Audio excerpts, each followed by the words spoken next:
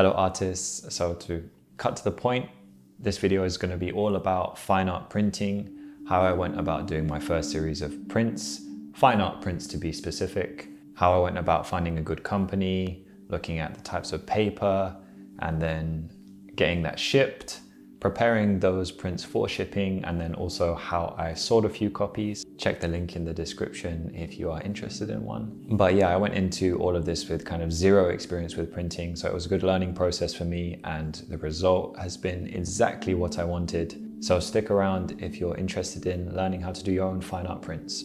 What I began doing, which I would advise not to do, is just look up online companies and try and print stuff with random sites. I tried this at first and the quality was terrible and the price was extortionate. So I would definitely not advise this. If you are a fine artist in particular looking to get a series of, say, limited edition prints, I would check what kind of printing companies are local to your region and look into companies that have specific experience with fine art prints. I think this is important because before I was just looking at printing companies online, which I think is very different to working with a team who are experienced with working with artists and fine art prints. As I have been following many artists and seeing their own kind of limited edition print releases, I've seen their promotion, I've seen the quality of the paper. I didn't know what the paper necessarily was, but I knew what kind of quality and finish I was looking for. The question was, what kind of paper was it? So I actually did a quick story to my Instagram asking those, hey, give me printing companies. Are there any artists out there who have used any printing companies specifically in the UK? Because I'm based in the UK. I was recommended Art4Site. I think their website is a little bit, let's just say, old looking, but I'm just going to preach about them this whole video because they have been such a fantastic company to work with. I don't think I could have bought higher quality prints from anyone else, as in this is like top tier quality, and their prices are also very, very affordable, especially if you are doing a series of prints. So you're going to have to forgive me here for slaughtering probably the pronunciation of certain types of paper and prints, but the type of print I knew I was interested in terms of the quality of the image and the color that was to be produced was, it's a French word, it's a Giclee print, I think is how you pronounce it. I looked it up on YouTube before doing this video, and it was going to be printed on Hahnemühle paper, which is like a German word. I was just referring it personally myself as a Hahnemühle paper. That's because I can't, pronunciation is basically, it's a brand of paper which they provide a series of different papers for fine art printing and also photography and so on. They're very, very good.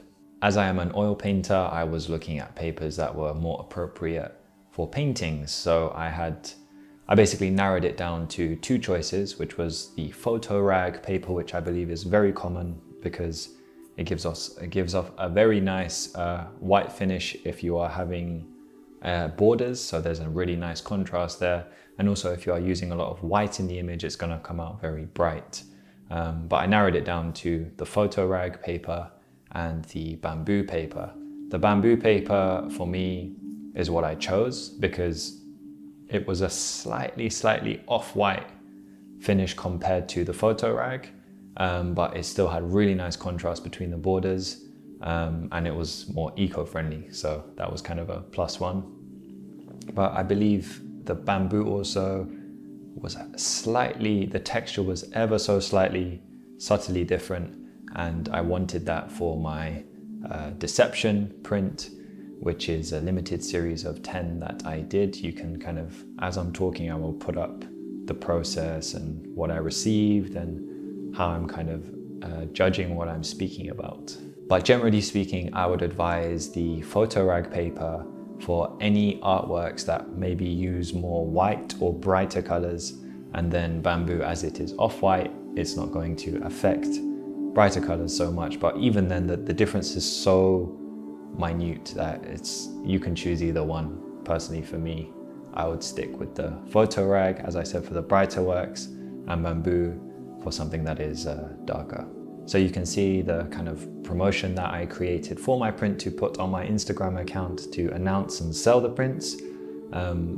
As I said, I did I believe it was a 2.5 centimeter white border around the image that I took.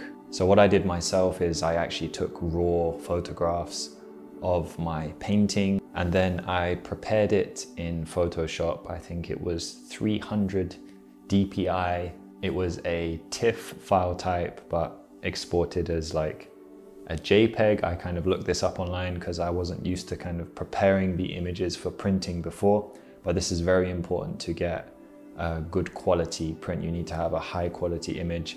If your print is going to be larger, which mine was, it was almost the original size of the painting, which was about 40 by 50 centimeters.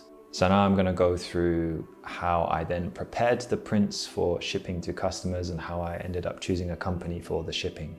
When my prints arrived, I actually had one of them come with a tiny mark on one of the papers where I would have been writing the name of the painting and signing, so it was in a bit of an annoying place. And this is where I preach about art foresight. All the links or things that I am talking about, I'm going to put links in the description. So check the description if you want to check out any of these things that I'm talking about. But Art Foresight, I have had a flawless experience with them.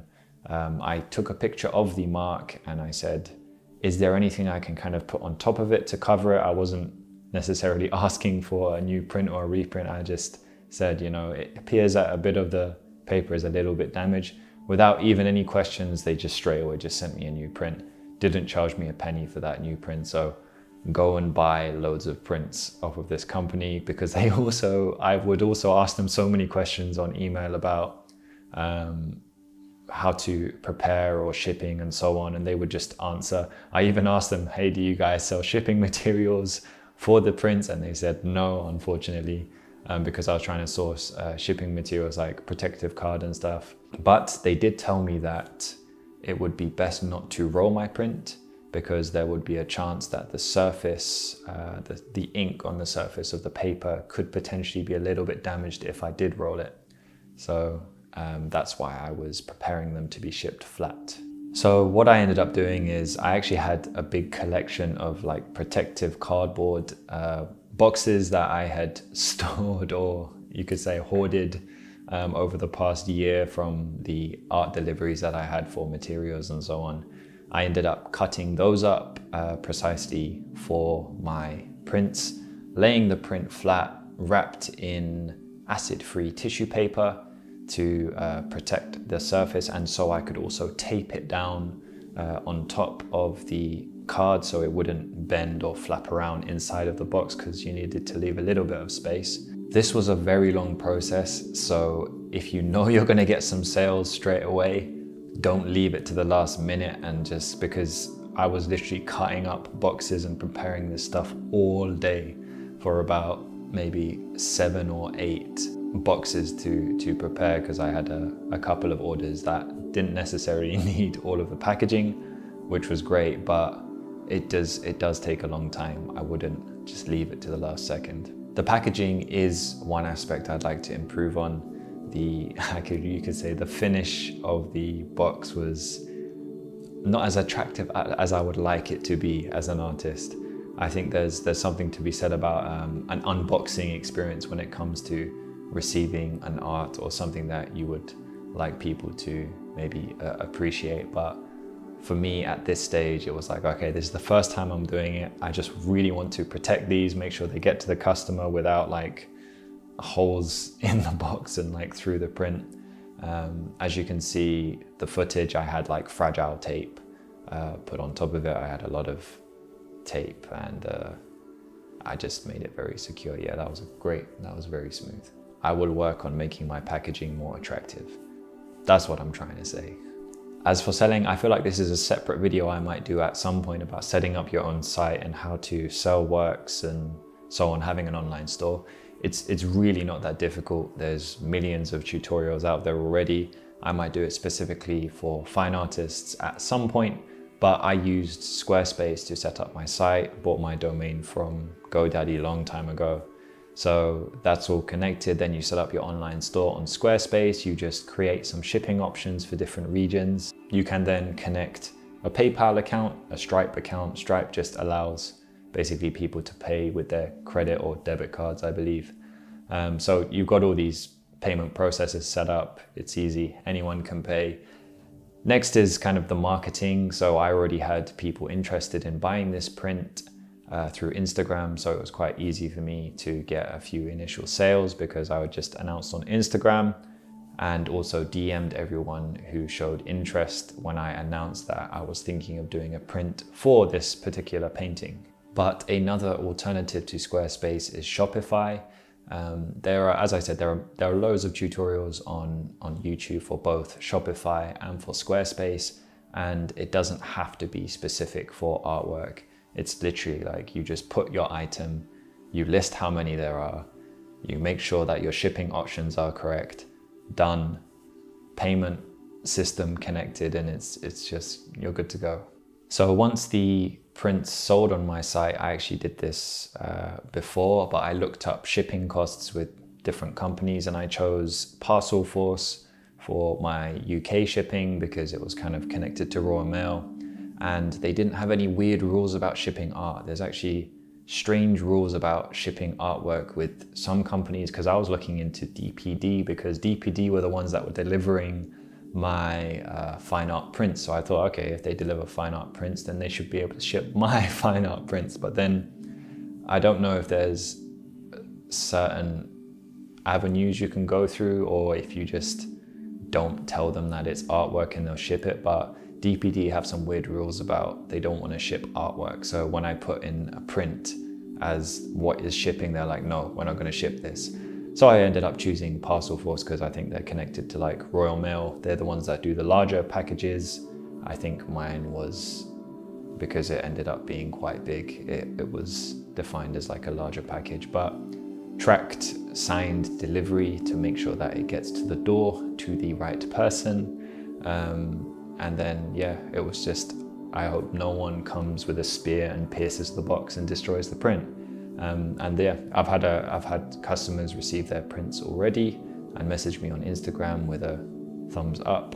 So I'll be excited to kind of see what it looks like once they have that framed and on their wall. Just a quick note, as for international deliveries, I kind of got quotes from UPS for example, UK to America. And then I had all of that kind of shipping calculated and the costs calculated before, so I could put that as a shipping option on my site. So I think right now I've got UK, Canada, and USA as shipping options on my site.